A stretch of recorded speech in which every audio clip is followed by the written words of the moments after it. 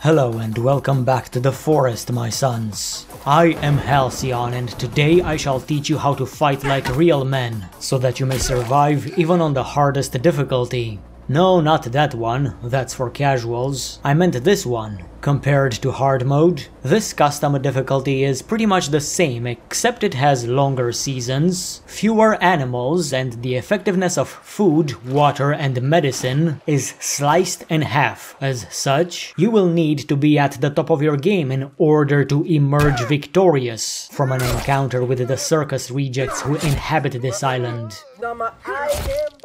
Today we'll cover several subjects. If you want to access a specific section and skip the rest, that's what timestamps and chapters are for. First off, there's no peace to be had with the tribals. That doesn't necessarily mean every encounter has to be lethal for either party. You can sometimes live and let live, but if you are hoping to hold hands with the locals and sing Kumbaya, that shit doesn't fly on this island, but then again, neither does anything else. If you truly wish to be as peaceful as you possibly can, you could try putting your weapons away, ignoring the natives and getting out of their way if they don't attack your base or obstruct an important objective. Additionally, some of them are sometimes compelled by the power of Christ, which you can find in this cave. I did notice that a few of them have a weird fascination with the cross, either painting it on themselves or using it in their art exhibits. But even more effective than divine intervention is the 3D printed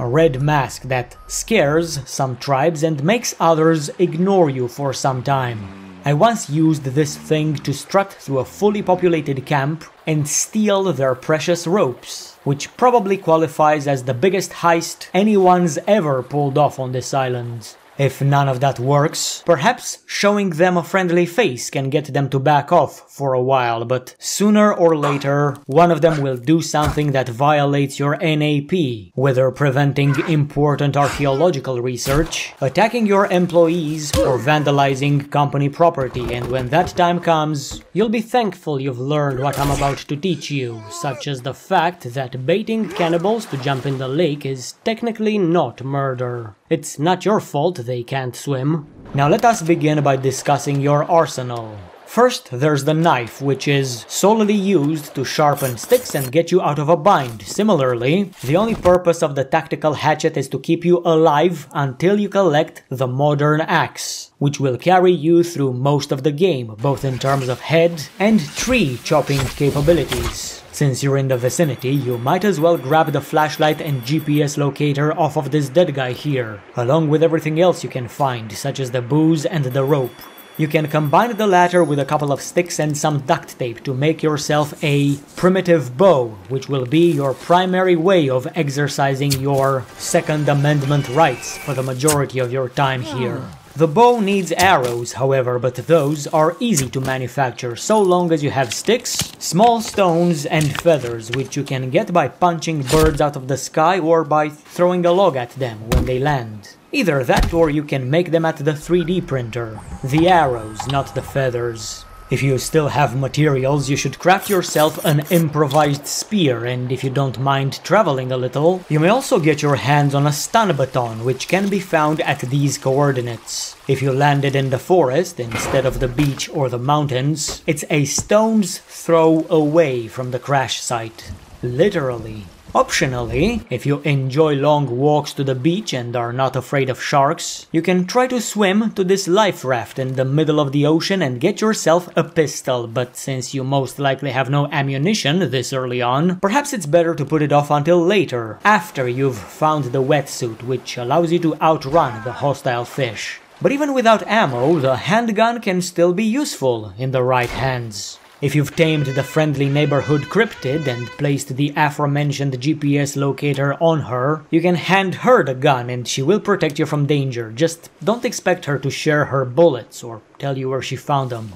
Don't rely on Ginny though. You're here to learn how to fight like a man, not hide behind your lady's skirt. These are not the only tools of destruction available to you, but they're the only ones you can obtain without violence. And once you learn how to fight with these basic weapons, you've pretty much learned how to fight with all of them. For now, we'll ignore the pistol and instead focus on the first 4, which will be your bread and butter throughout most of the game, but that's only if you're on PC and have personalized your hotkeys. If you're on console, you may only quick slot 2 weapons onto your tac pack. I've explained how to do that in my starter guide at these timestamps. I don't feel like needlessly extending the length of this video by explaining the process all over again. Now that you've got a basic arsenal, it's time to fight, but can't do that on an empty stomach. Make sure you're well fed and hydrated, and if you didn't get a full night's rest, pop a can of Monster Energy to get your vitality to at least 75%. You never know when you run into conflict, so you need to be ready for it at all times, or else you'll end up like this. Before we start talking about combat techniques, however, there's one last thing we have to mention. Weapons are governed by 3 stats. Speed, which is self-explanatory. Damage, which is self-explanatory and also the most important one. And defense.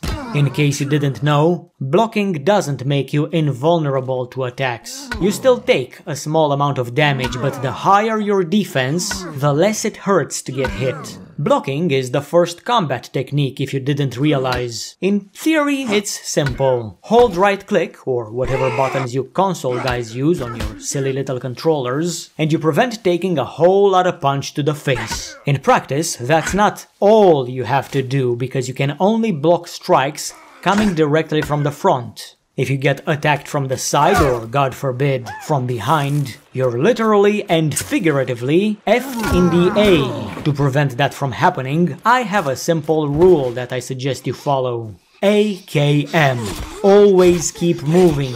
I once fought a large pack of monkeys, and when it was all done, I decided to rest by the fire for just a minute. Enjoy the view.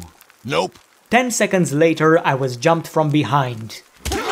If you want to survive an encounter with a group of hostiles, hold your guard raised and AKM, keeping a lookout for all of their locations. If one of them is closer to you and the rest aren't, you can go for a quick attack, but then it's best to back away into a defensive position. And always keep your distance, because if you're too close to an enemy, he'll simply ignore the axe you're holding to his face and go through your block. Also, be mindful of your surroundings so that you don't get backed up into a wall by 2 mutants and then mauled to death because your stamina couldn't keep up with their relentless swings. Finally, if you get caught in a combo with your guard down, you won't be able to block your opponent in the middle of his swipes, which will probably result in you becoming shredded roast.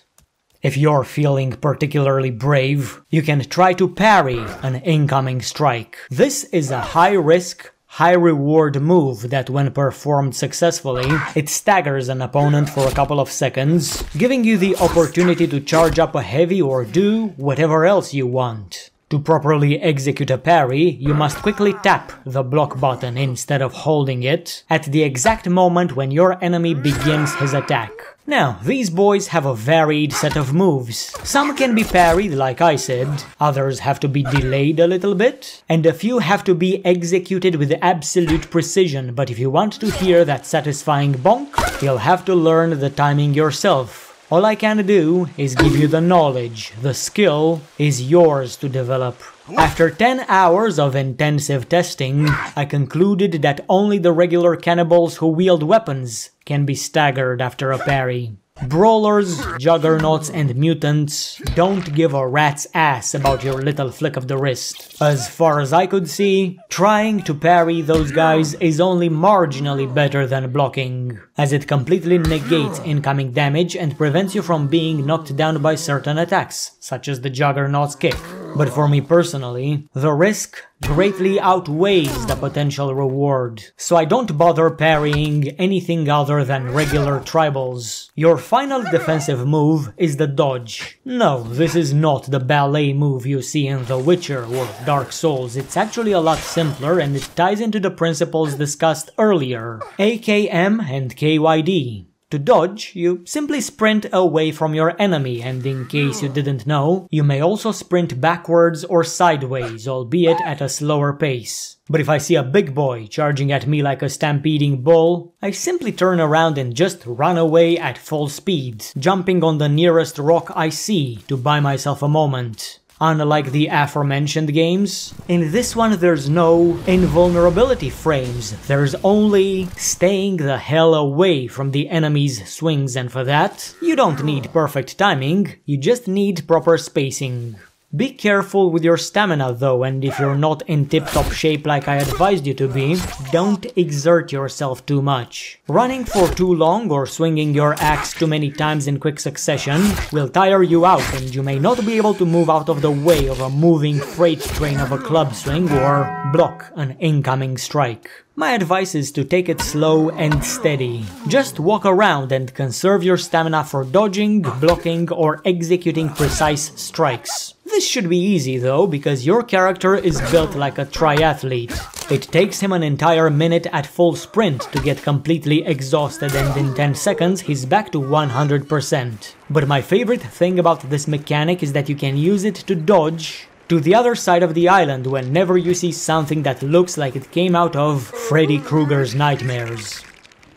And now that you know how to stay alive in a fight, let's learn how to make your enemies not so alive. As they say, the best defense is a good offense, but there's a catch. If your offensive sucks, you're finished. But before we discuss aggressive combat techniques, we need to start with the basics. You've got light strikes, which can be chained into a combo, and you've got the heavy attack, which deals enormous damage, but is usually the final argument in any discussion, as it leaves you open to retaliation. This only applies to axes and the crafted club. The stun baton is a bit different, as its light attacks deal very little damage, but its heavy is much faster to execute, and it has the unique effect of making an enemy stop whatever activity he's currently engaged in and attempt to do the worm. While he's practicing his dance moves, you can give him a nice chiropractic massage with the axe. What you've just done is called a weapon combo, where you combined two weapons to make short work of an enemy.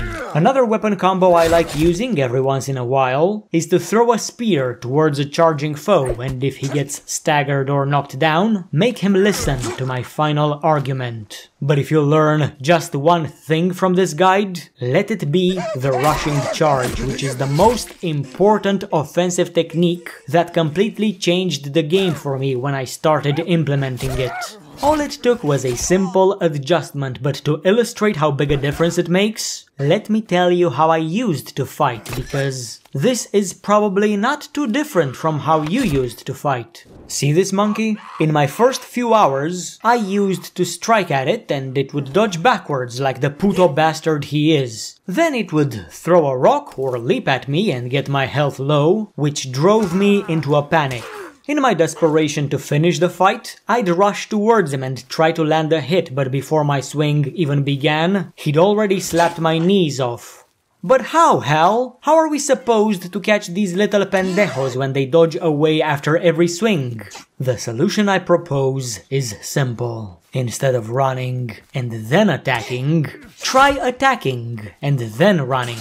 Charge forth and start your attack before you make contact, so that when the axe finishes swinging, it does so in the face of your target. Then, as the monkey flinches in pain, you strike a few more times and put him out of his misery. Make sure you don't run out of breath while the monkey is still alive, as it can regain its footing and retaliate or make an escape. And you can perform this charge attack against almost anyone. Not against anything though. You try pulling this off against a maw and it'll give you a nice taste of your own teeth. Against those things, you stay on the defensive.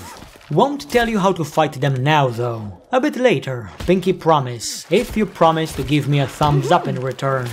With that said, use this technique with caution. don't just bum rush your enemies and expect to win, because some of them will block or dodge your attacks and then punish you for your sense of overconfidence. The main purpose of the charge is to close the gap between you and your opponent after he's finished his combo. Dodge or block an incoming attack, then charge if the enemy is too far away, and if you can land one or more strikes afterwards, good. If not, raise your guard and back off. But if he staggers around like this or gets knocked to the ground,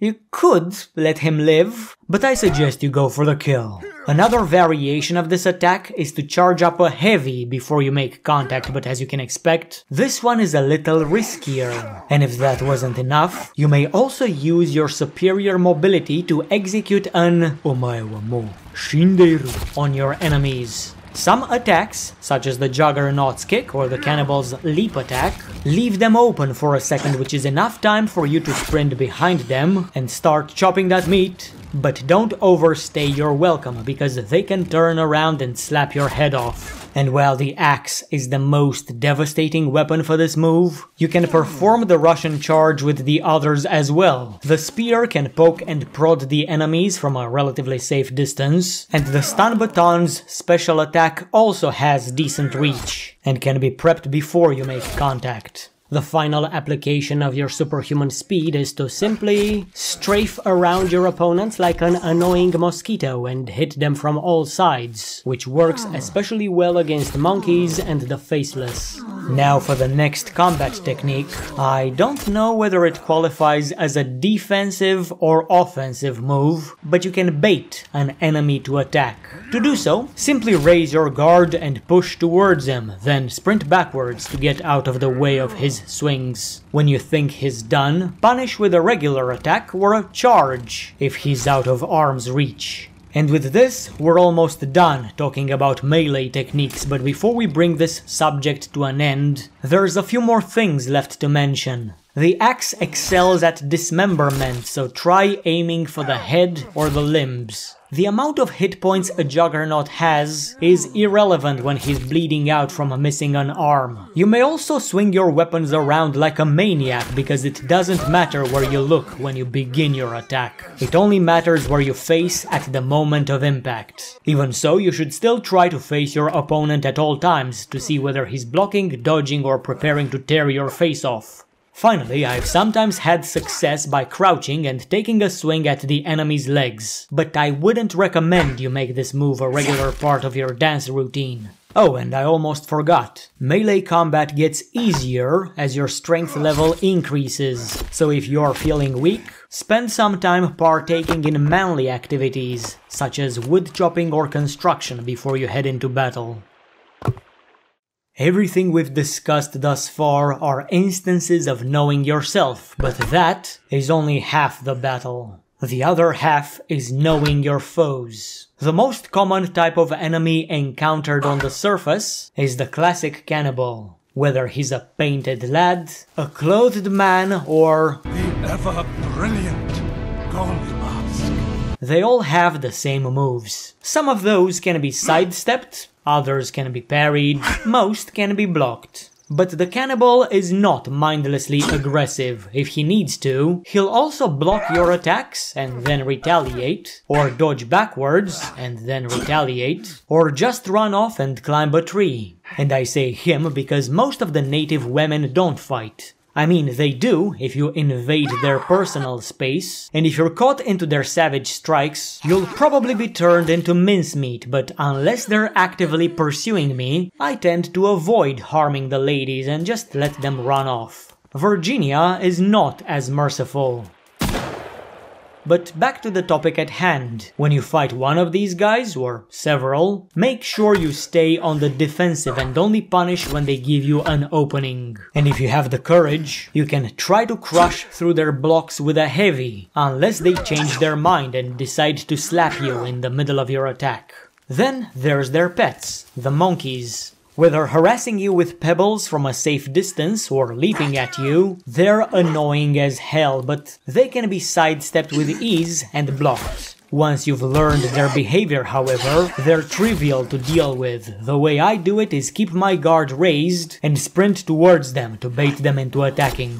Soon as they slap, they predictably dodge backwards, so I perform a rushing charge and then keep swinging my axe until they drop. Next there's the fat boys. Slow but tough, avoid their strikes and punish their openings. Their leap attacks are easy to dodge and leave them vulnerable for long enough to wind up a heavy. Finally there's the juggernauts, the apex males of their tribes. If one of these guys lands even a single hit on you, they've secured their next meal. Technically, one of their hits only takes away half of your health, but they are guaranteed to knock you down, which means they'll hit you a second time, unless you get really lucky. Honestly, I don't recommend you give these guys a fair fight. Even if you block their strikes, they still hurt like hell, and if you get kicked, it's game over. If you insist on fighting them in melee, AKM, KYD, and if you spot an opening, perform a quick charge attack and then back off. But what I recommend instead is that you grab your bow and aim for the head. Not even a carbon fiber arrow is strong enough to insta-kill them, but even the stone arrow can knock them to the ground, which gives you time to switch to the axe and rearrange their ribs. Do this several times and even the mightiest will fall before you. You may also perform this weapon combo against gaping maws you encounter out in the open, but you have to aim for their legs instead. Unfortunately, most mutants reside inside dark caverns, and unlike Virginia, you don't have an extra hand to hold the flashlight while you're using the bow. Even so, you can still get them to bend the knee if you hit their legs with your axe or your pointy stick, but fighting these guys in melee isn't exactly easy, at least not until you understand how they behave.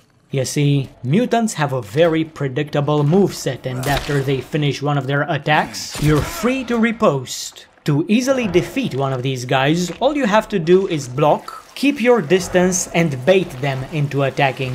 When you spot a move that you can punish, such as the triple swipe, wait for them to finish, then strike back and raise your guard once more.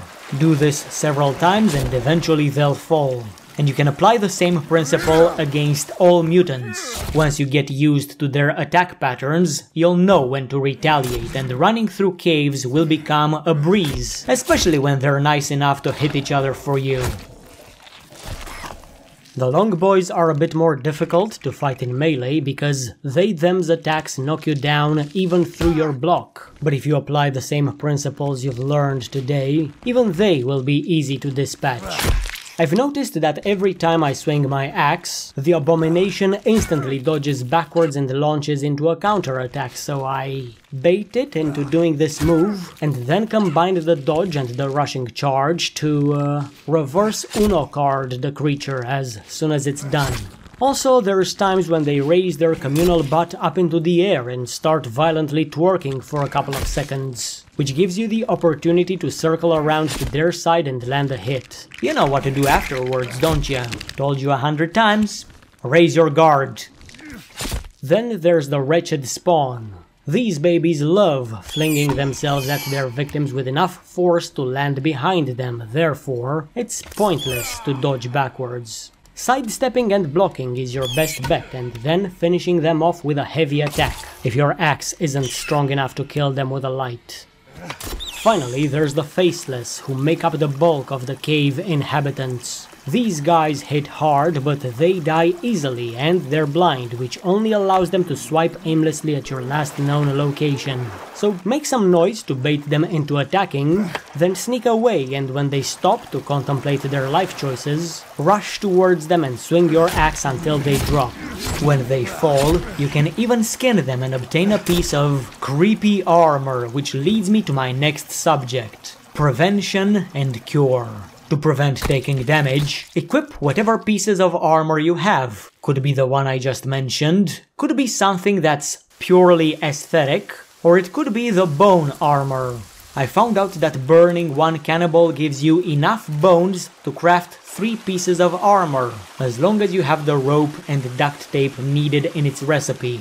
Rope is most commonly found scattered around tribal camps, sometimes hidden inside wooden crates that you have to lockpick, so you might actually find yourself to be the aggressor as you raid these poor cannibals. And if being a raider sounds like fun, you can actually find more encampments by equipping a severed head and scaring the locals with it. As they run away in terror, you can follow them back to their homes and then do what you gotta do. If they object to me stealing their rope, I show them the axe, build a nice fire to keep them warm, and with their help, craft my bone mail on the spot. The bones on the outside protect the bones on the inside.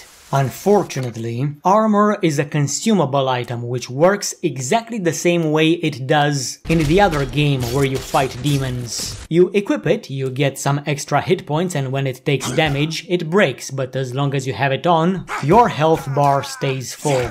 I tend not to rely on it though, preferring instead to raw dog the combat encounters, but if my skill falters for a moment and I get injured, I simply pop some pills. However, if you take any damage during the healing process, it's instantly interrupted even if you block, and you will have wasted precious meds. To prevent that, I simply equip a piece of armor after consuming the medicine, so that my health takes no damage through the block, and it can safely recover. Medicine is the most straightforward way to regenerate, but on the badass difficulty, 1 bottle of pills isn't enough to make a full recovery, and they're rare, so you might want to look into homeopathic alternatives. Aloe is the mother of all healing. Combine it with yarrow and you make the health mix, which restores 1/4 of your total health, or half if you're on the pussy difficulty, and combined with horsetail and fireweed, it's turned into better health mix, which heals twice as much. To help you make these herbal remedies for yourself, I will briefly show you where I find the aforementioned plants, and if you get seeds, put those into planters and create your own home pharmacy. I've noticed that there's a higher chance to get seeds if you just destroy the plants with your axe instead of picking them up, but only do so when you have a full stack of them in your inventory. And if you're out of medicine or ointments, consuming cooked food can restore a bit of your health, but not very effectively if you're on the nightmare difficulty. And now would be a good time to mention that cannibals sometimes wear armor as well, and it works in pretty much the same way your bone mail does. As long as they have it on, they won't even flinch, unless you aim for whatever body part is not covered by armor, or you break it, either with melee strikes or precise arrow shots. But you know what we haven't talked about? Ranged combat. That's because it's straightforward. Point and shoot. If you also incorporate a bit of cardio into your routine, you'll be unstoppable. But this place is not the US of A, which means that ammunition is rather scarce, so you might want to conserve your 9mm and buckshot for something other than common tribals. So let's briefly talk about the purpose of each weapon. I was going to start off by saying that the pistol can be wielded with one hand, which leaves the other hand free to hold a flashlight, but after playing around for a little bit, I realized that all ranged weapons, with the exception of the bow, can be wielded with a single hand. You are going to need both hands to reload, so if you're inside a dark cave, you might not want to do that in the middle of a fight. Anyway, let's start with the crossbow actually. Accurate, silent, deadly. Only downsides are that it's slow to reload, and the bolts aren't exactly easy to find, which is why I make it a priority to recover my spent ammo ASAP. This weapon is most useful during cave expeditions. Whenever I detect hostile life signs, I sneak around and shoot them in the head,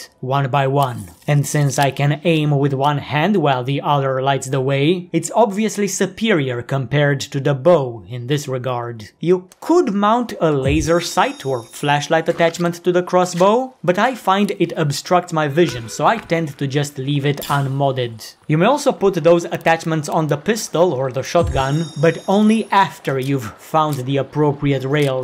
Speaking of firearms, let's begin with the pistol. It's quick, it's accurate, and the ammunition is not that rare. I've never used it on the surface, but inside a cave, it's my panic button whenever I find myself in a sticky situation because I'm able to mount a silencer on it and quietly take care of an immediate problem without alerting others to my presence. Then there's the shotgun, which is probably the most devastating weapon on the island. The ammo for this weapon is rather scarce, but if you wish to skip a 5-minute fight with a long boy, 3 doses of buckshot instantly tell him to shut up. And if you have an abundance of slugs, know that they deal less damage than the buckshot, so you shouldn't waste those on the scary monsters. But if your base is suddenly attacked by cannibals, you can use that ammo type to enforce your no trespassing legislation. Honestly, I just give Ginny the guns. She has stashed away an infinite supply of ammo and can use both firearms at the same time, while I either fight in melee or use the bow. Its stone arrows don't travel very far, but even one headshot is enough to turn a cannibal into a meal for his buddies. And if you use 3D printed or carbon fiber arrows instead, almost as deadly as a crossbow bolt. Before I got good at melee combat, the bow helped me survive most combat encounters. But the most powerful weapon of all, the one, the only, the slayer of giants. Give it up for the mighty pebble. Monkeys aren't the only ones able to throw stones, you can do it too, and if you hit a regular cannibal in the head, which should be easy since you see the trajectory of the projectile, he gets knocked down and you can finish him off with the axe. You can also find a slingshot on these 3 sentinels, but I honestly haven't used it that much. Finally, there's molotovs, grenades and bombs. Do I even need to teach you how to use those? Light them up, throw them at the enemy and enjoy the fireworks, just don't get caught in the blast radius. Just be informed that one explosion is often not enough to instantly kill a cave mutant, but everything else is just instantly reduced to rubble. And I guess that's all of them. I mean, there's other weapons on the island. I might have seen a sword, a revolver and a compound bow, but those are just improved versions of the weapons we've talked about till now. So to recap everything I've said thus far, use firearms to skip the fights, use the bow and the crossbow to fight from a distance, and if you have the cojones, you can try your hand at melee combat. If you do, raise your guard, stay on the move, and bait your enemy into attacking. When he opens up to you, punish with a charge attack or a quick strike, then back off. Parry, if you're able to, use heavies when the opportunity arises, and don't be afraid to switch things up and perform weapon combos, either with a stun baton, bow, or the spear. And a couple more tips for the video's over. Try not to fight if the visibility is low, but if you're forced to, make sure you improve the conditions for combat. If it's late at night, use a torch, and if there's too much shrubbery around, clear it out so that the monkeys don't have a place to hide. Ideally, you're home when night comes and the place is well lit up. And when the enemies come attacking your base, don't strike at them with the axe if they're hugging your walls. You'll deal more damage to your own structures than the tribals ever could on their own. Unless you turn this option off, but where's the fun in that? But I think that was all I could teach you. Anyway, if you do everything you've learned today and you do it well, I promise, you'll build a skull collection to rival my own. Now all the developers have to do is add a skull throne. I know I'm not the only one who has that idea. And before I go, I have to give a huge shout out to Bob, who gave me a hand in practicing these combat techniques and making sure they work. As a token of gratitude, I've given him a permanent place under my roof. But I believe we're done. There's probably more to be said on the subject of combat, but this was all I had for the time being, so let's not drag this out any longer and say our farewells. Thank you for watching, and I'll be seeing you next time. Goodbye for now.